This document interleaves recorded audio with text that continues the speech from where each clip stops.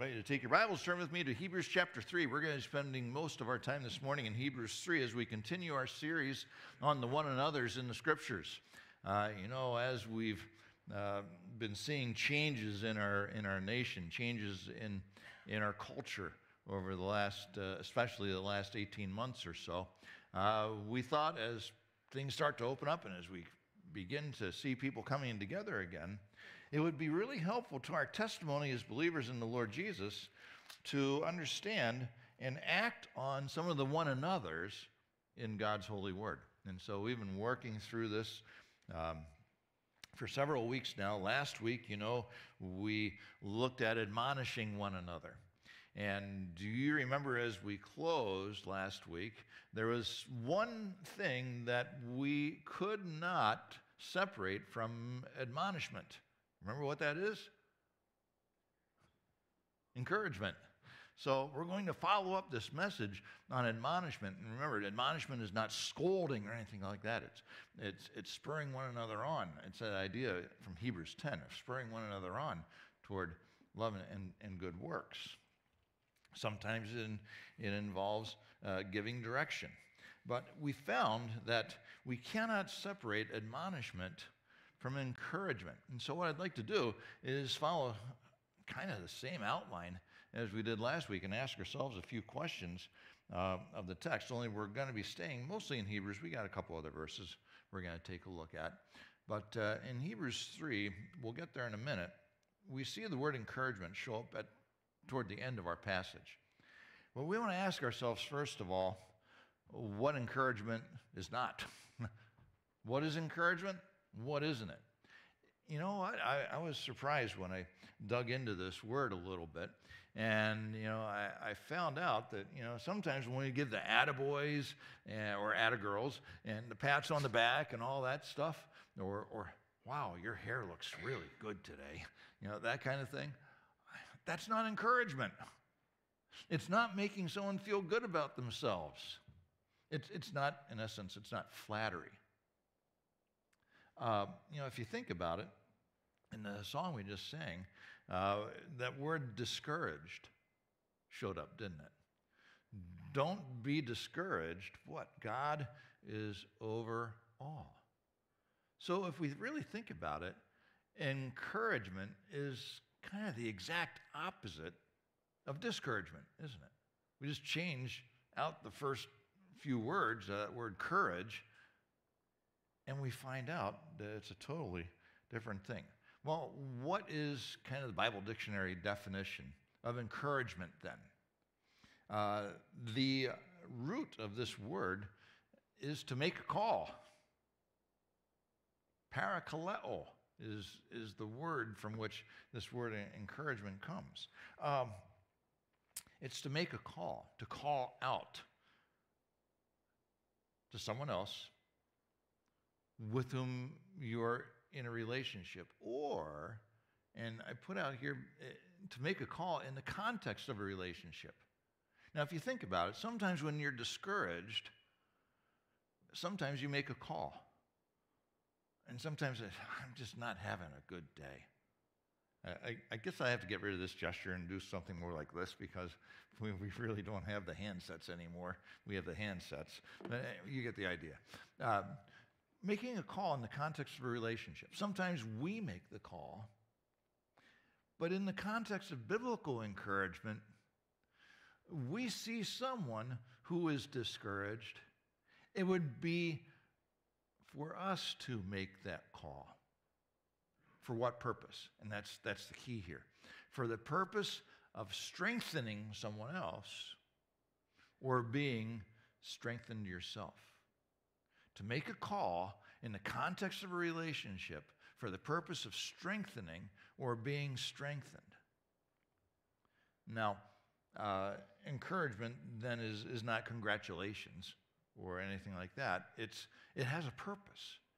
And it's to have someone come out of a conversation, someone come out of a situation, being stronger than they were when they came in. And so that's the idea here.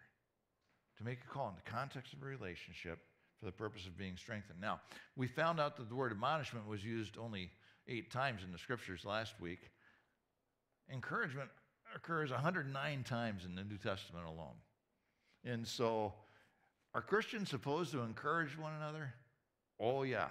Oh, yeah. We are supposed to encourage one another. It's used that many times. And so, using that idea, we will find out that there are specific ways in which biblical encouragement occurs. Now, we're going to major on this next week as the application point will be, how do we encourage people around us in America? How does America need encouragement? Well, I'll just plant the seed now, and this is pretty much the outline for next week. Biblical encouragement occurs most of the time in bringing comfort and consolation. Think about it. When we're discouraged, thinking all is lost, no, we can receive comfort from the heart of God. We receive comfort from the Word of God. We receive comfort from brothers and sisters in Christ. Comfort and consolation. In fact, your translation might use that word comfort when this word that's generally translated encouragement occurs. Comfort and consolation is very, very important to understanding biblical encouragement. Another use of this word is in the context of teaching and instruction. Now, sometimes when you pick up God's word, when you do your devotions, when you hear a message, either here or you watch a video or you pull something up on YouTube or you're listening to Christian radio, whatever it is, sometimes we are strengthened, sometimes we are encouraged in this way through what? Through teaching and instruction. When teaching and instruction comes from the Word of God for the purpose of strengthening our spiritual lives, that is encouragement from the Word of God. Often, teaching and instruction is a key to this idea of biblical encouragement. When we find ourselves picking up something new or finding an area in which the Lord wants to work in our lives, then we're encouraged to do so. And that's the idea here, through His Word being taught and given to us. Another way is this, entreaty and exhortation. Now, this doesn't happen quite as often in the biblical uses of the word encouragement, but this idea of entreaty. When we want to encourage someone to act in a certain way, when we call on people to take heed to a warning that we are being led to give them, when we would say to the nation, for example, to turn from sin and follow the Lord Jesus, that would be an entreaty, when we kind of beg someone to follow through on what God's Word says. Or exhortation, that's the same idea. Speaking God's truth in a situation where it's being ignored, calling people to righteousness, that would be another use of the word encouragement. So what is encouragement? We see what it's not, but we also see what it is. So then, when is encouragement appropriate? Let's turn to Hebrews 3, chapter 3, verse 13. We're going to start toward the end of the passage, then we're going to come back to it in a little bit. When is encouragement appropriate? The first thing we want to see is that, as the writer of Hebrews puts it, but encourage one another daily. Every day. Every day. Daily. Even when we don't feel like it, we need to encourage one another. We need to be calling on people and working towards strengthening them. If we know someone is discouraged, if we know someone's having a hard time, we are to make that call. Encouragement is appropriate every day, not just on Monday, Wednesday, and Friday, not just on Sunday or Saturday. I know some of us have 6 Saturdays and 1 Sunday, but it's every day Every day it's appropriate. And then the writer of Hebrews puts it in a different context. And I think that's why encouragement is so important. When we read the rest of verse 13, it says, as long as it is called today, encourage one another daily, as long as it is called today. As long as it's called today. Well, we know Jesus is coming back. He's coming back at any day, any time now, any hour. Jesus could return. He could return before we conclude our time here this morning. And so we want to take a look at 1 Thessalonians chapter 4 to see how this word encouragement weaves itself into this instruction from the writer of Hebrews to encourage one another every day as long as it's called today. 1 Thessalonians chapter 4, starting at verse 13. Now, the first part of chapter 4, Paul speaks to the Thessalonian people about how they live their lives and to be sure that they're living their lives in such a way that God is pleased with the conduct of their lives. And then he goes on and says this, brothers, we do not want you to be ignorant about those who fall asleep or to grieve like the rest of men who have no hope. We believe that Jesus died and rose again, and so we believe that God will bring with Jesus those who have fallen asleep in him. According to the Lord's own word, we tell you that we who are still alive, who are left till the coming of the Lord, will certainly not precede those who have fallen asleep. For the Lord himself will come down from heaven with a loud command, with the voice of the archangel, and with the trumpet call of God, and the dead in Christ shall rise first. After that, we who are still alive and are left will be caught up together with them in the clouds to meet the Lord in the air. And so we will be with the Lord forever. You might have seen the book, He's going to toot and I'm going to scoot. Yeah, the trumpet call. We sing when the roll is called up yonder, and we sing about the trumpet call of the Lord. When we hear that trumpet sound, when that piercing, all-consuming coming back of the Lord Jesus is introduced with that sound, wow, we see what's going to happen. No matter how bad things seem to be getting here on this planet, no matter how much our cities are in turmoil, no matter how much falsehood and evil is seeming to get the headlines, no matter what, Jesus is coming back. And we see the circumstances that will happen. Now look at verse 14. We don't need to be, verse 13, we don't need to be ignorant or to grieve. No, we believe. And, you know, as a pastor, but also as a law enforcement chaplain, I have seen people grieve, having no hope. Oh, I'm so thankful that those in our church family, we have hope.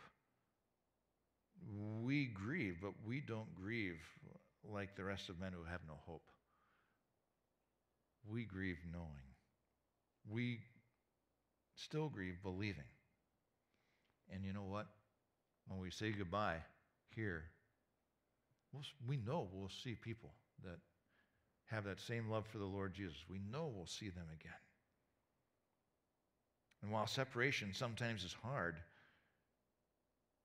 we know, we have that faith that God is big enough and that he will bring, as it says in verse 14, he'll bring with Jesus those who have fallen asleep in him. What a blessing. What a blessing that is. And then it gets even better from there, because when that trumpet sounds, we see Jesus, and we will be caught up. The rapture will occur, and we will meet them in the clouds to meet the Lord in the air. And so we will be with the Lord forever. Wow. Back when I was in college, we got talking a lot about the rapture. And there were some that, oh, I can't, the word rapture is not in the Bible, and all that kind of stuff. Well, this meeting in the air, that's what it is. We don't need to teach that all over again here now. But we talked about what that's going to be like. And one of the guys in the dorm, he was kind of a goofball anyway. He jumped off his bunk and he landed on the floor, and he said, well, I thought I'd try some rapture practice here. It didn't work very well, but by God's own strength and by God's own power, we don't need to practice. We just need to be ready. I trust you're ready, that you know the Lord Jesus. Verse 18, though, is what we want to take a look at. All of this, verses 13 through 17, therefore, and you know, what's it there for? In light of the blessed hope that we have in the second coming of the Lord Jesus Christ, therefore encourage one another with these words. Strengthen one another. Look at the times in which we're living, where things are not perhaps going the way we would like them to go, where it seems that evil and falsehood and the wrong way of living, questioning what God has put so very clear in His Word, questioning it and twisting it and turning it upside down and landing it on its head to try to excuse sin. No. Jesus is coming back, and it's going to be all fixed. Therefore, encourage each other with these words, because, at just the right time. At just the right time. That time that God has ordained, that God has established, we will be taken up, and we will meet the Lord in the air. Praise God for that. When is encouragement appropriate? Every day, while it is still called today, and we see, therefore, encourage one another with these words, because you know what? Tomorrow might be too late, because tomorrow will never come. There was another 100-year-old lady who had a little impact in my life back when I was a teenager, and she lived her life in such a way that she couldn't see, she could barely walk, but you know what? She had hope in the Lord Jesus, and she said to me, I don't know what I was worried about one day. She says, don't worry about tomorrow. Because if tomorrow doesn't come, it doesn't matter anyway. I've carried that with me all these years. Tomorrow doesn't come, it doesn't matter anyway. Encourage one another with these words. Going back to Hebrews 3, when is it appropriate to encourage? Let's take a look at an example from the history of Israel. Now, this is also written for us in Psalm 95, so it's nearly a direct translation of the Hebrew into the Greek, now into the English. When is it appropriate? Well, we need to hear the voice of the Holy Spirit and know God's ways. Take a look at Hebrews 3, verse 7. So as the Holy Spirit says, today, if you hear His voice.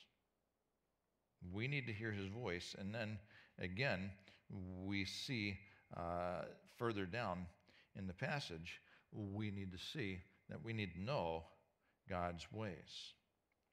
Verse 10, at the very end, we see that God has indicted the people of Israel that they have not known His ways. When we hear the voice of the Holy Spirit, when we don't block our ears, when we don't close our eyes, when we take in what the Spirit has for us in His Word, and as His Spirit speaks to our spirit, we have a choice.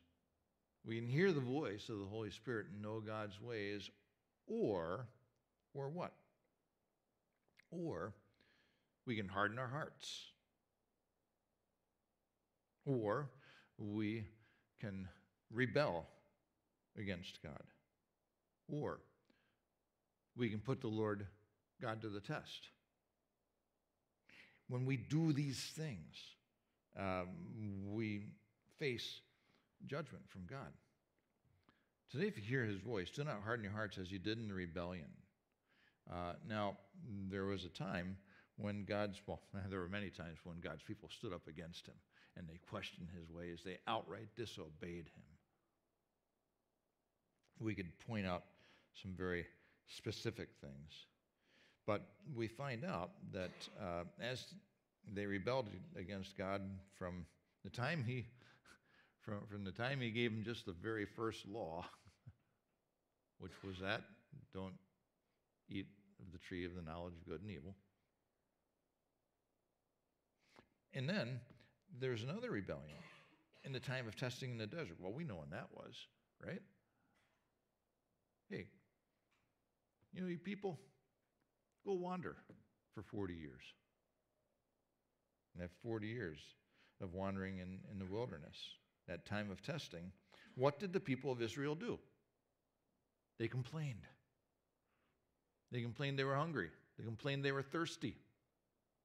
They wanted. So, after the mistake of striking the rock and getting water out of it, well, they ended up getting water. But then, God provided food for them every morning. Manna. What is it? Manna. And sometimes they would have manna cakes and manna burgers and manna this and manna that. And they get tired of that. Give us some meat to eat. And they're grumbling and testing and trying. God gave them quail. So much quail that it came up over their ankles. And they complained about that. Don't harden your hearts as you did in rebellion during the time of testing in the desert, where your fathers tested and tried me, and for 40 years saw what I did. When we harden our hearts as individuals and as a people group, when we harden our hearts, we go astray.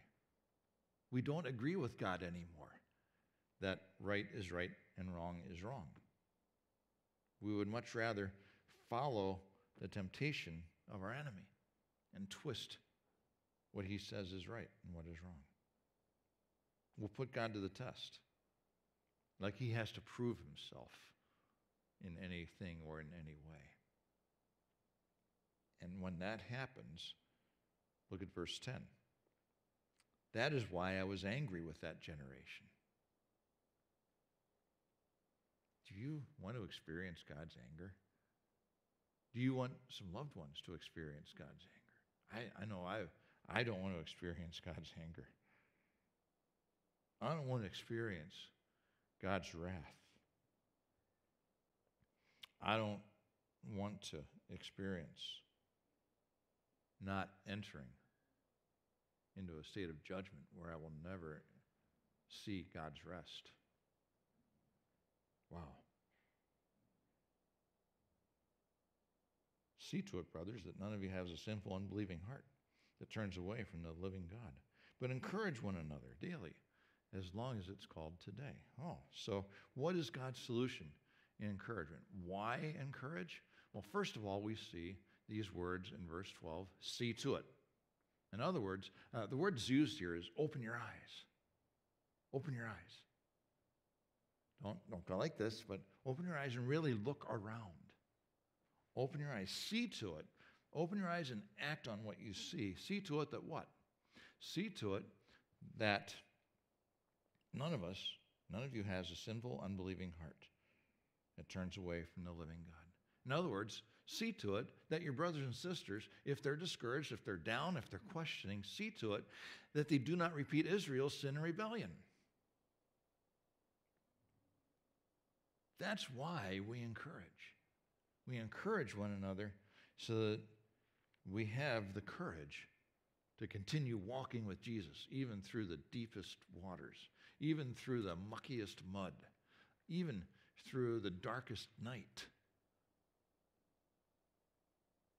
No matter what comes our way, if we are encouraged, we will still turn our hearts toward God rather than away. So then what are some results? What are some results? Look at the third part of verse 13. You notice I know you like to keep track of me here, and I didn't finish verse 13, so I'm going to finish it now. Planned it that way.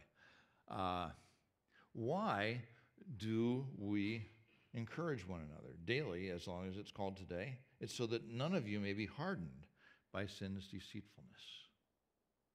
You ever had a hard heart? My doctor tells me that there are parts of my heart that are in danger of becoming hard. So I got to change my diet. I got to cut back on that stuff that would harden the arteries. You know? Got to eat more of your peppers, bro. Anyway, yeah. But, there can be a hardness of heart that doesn't come from what we eat, but it comes from how we engage in lifestyle that's not pleasing to God. But if we're encouraging one another as we ought, we will not be hardened by sin's deceit, because we'll have a constant input of encouragement, not discouragement. We'll have a constant input of building one another up. And that's kind of the cousin to this word encouragement. We'll get to that later on in the summer. Another result of encouraging one another, as we continue on now in verse 14, we have come to share in Christ. Yeah. Sharing in Christ as a result of encouraging one another. Now, was it encouraging to hear one another count our blessings? Do you feel stronger by something that someone said during the service today? That's why we do that we might encourage one another by, when we see God work, and when we see God work in people's situations, perhaps they've struggled with something for a long time, or maybe it's just wow, this just happened. When we see that God is alive and He is real and He loves us and He cares for us and He acts on our behalf, and we know that we love that same Jesus, that's sharing in Christ. That's sharing in the power of His resurrection. That's sharing in the relationship that we have in Christ. And the more we share our relationship with Christ with one another, the more we share some of the blessings, the more we share some of the victories, the more we share some of the struggles, knowing that God wins in the end. And then finally, as we win those victories, we see in the last part of verse 14, we'll share if we hold firmly till the end in the confidence that we had at first. Do you remember when you first came to know the Lord? How exciting that was, the joy that was in your life, that burden of sin being lifted, and knowing that you had an eternal home in heaven. That confidence that we have in first. Sometimes, Satan sees that, and he wants to rob our joy. He wants to discourage us. That's why we need to encourage one another. And as we encourage one another more and more and more, we are able to hold to our convictions. Until what? As long as it's called today. We'll hold to our convictions. What are convictions? Our convictions are those truths that are founded in the holy Word of God, giving us principles by which we live our lives, principles on which we build our faith. That which we know is true and will be true yesterday, today, and forever. Those things incorporated into our lives, those are our convictions. And a result of encouragement is being able to hold to our convictions to the very end, till the day we see Jesus face to face, whether, like Jean Moran likes to say, our sister Jean, here, there, or in the air, when we see one another again. Where are you discouraged, thinking all is lost? count your blessings, but also make the call. Call out to God for encouragement. Call out to a brother or sister in Christ for encouragement, because we want to see one another hold on to our convictions to the very end and share in the joy that we have in Jesus. Let's pray. Father, thank you this morning for your holy word. Thank you, Father, that your word teaches us that we know that you hold the future. And as you hold the future, Father, we know that we will see you face to face. But sometimes when this road of this life is difficult, we need some encouragement. So, Father, help us to hear the voice of your Spirit. Help us, Lord, to seek out the consolation that we need from you and from one another. And Lord, when we as brothers and sisters in Christ see someone else struggling, help us, Lord, to reach out and offer comfort just by a ministry of presence even. So, Lord, we ask that we would be encouraged to walk with you this week. Thank you, Father, for the encouragement that we receive from your hand, from your Spirit, and from your word. We ask your blessing now as we go from this place. In Jesus' name we pray.